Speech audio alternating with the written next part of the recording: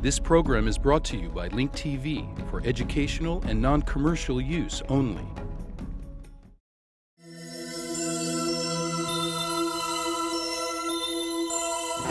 Mosaic, a daily news program from Link TV, presents a selection of news reports from independent and state-controlled broadcasters from throughout the Middle East.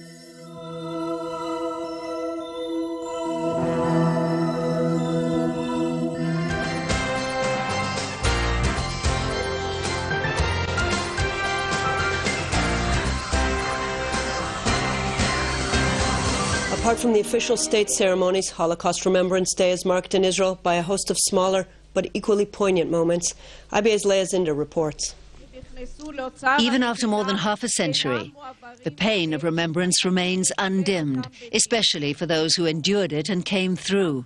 This year was dominated by revelations of the shameful poverty of 1/3 of the Holocaust survivors who walk among us in Israel, some 80,000 men and women.